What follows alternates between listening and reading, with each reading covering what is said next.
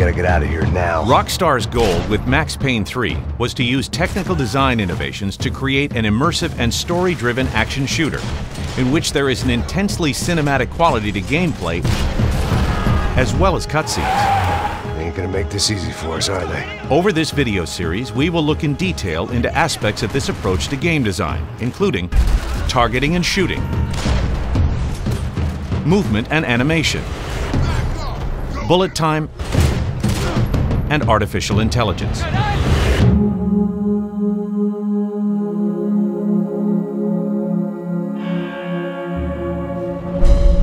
To create as accurate, responsive, and realistic third-person shooter as possible, Max Payne 3's targeting and shooting mechanics have been finely tuned. The game combines the precision of a first-person shooter with the connection to the character you get from third-person games.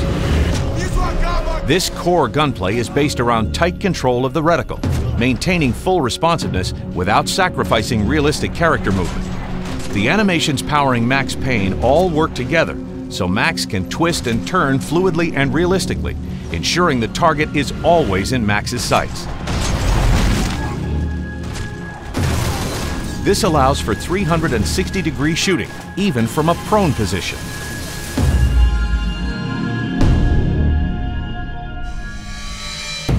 Max Payne 3's cinematic presentation uses extremely detailed animation systems.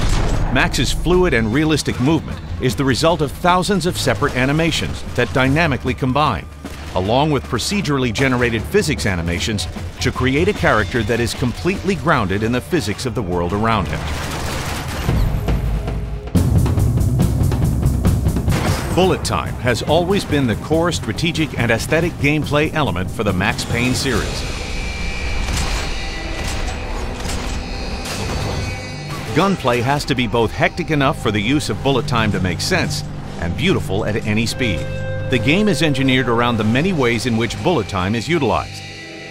Every single bullet is physically modeled in real time. Final kill cams use bullet time and dramatic camera angles to show off final deaths.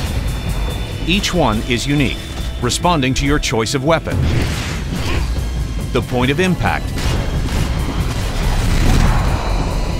and a real-time natural motion euphoria animation reaction.